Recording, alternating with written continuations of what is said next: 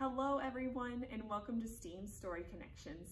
I'm Miss Cassie, a Youth Services Specialist from the Bess Elkhorn branch, and today we are going to go on a nature walk and make something fun that was inspired by the book The Bear Went Over the Mountain by Iza Trapani. You can find this book on our ebook services and request it from our website, omahalibrary.org. The bear went over the mountain to see what he could see, to hear what he could hear, to smell what he could smell, to taste what he could taste, and to touch what he could touch. What a busy bear!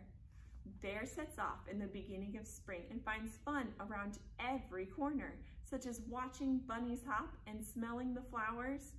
But when Bear finds something unpleasant, like a smelly skunk or a prickly porcupine, Bear soon learns that the five senses have both good and bad traits.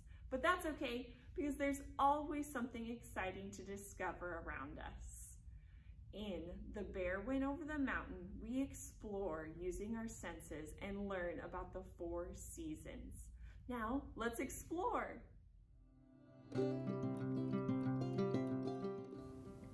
Today, we are going to go on a nature walk. We are going to use our 5 senses to learn about the world around us.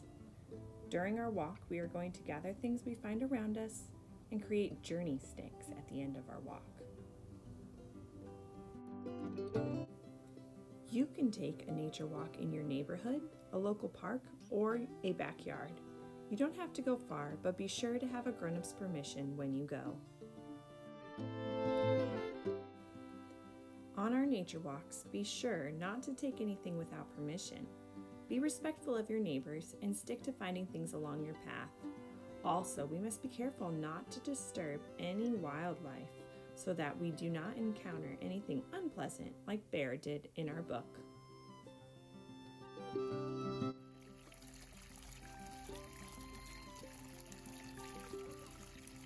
Once you're back home, gather your findings. You're also going to need a stick and something to attach your treasures to the stick. You can use tape, glue, rubber bands, or string. Now, have fun putting your journey sticks together.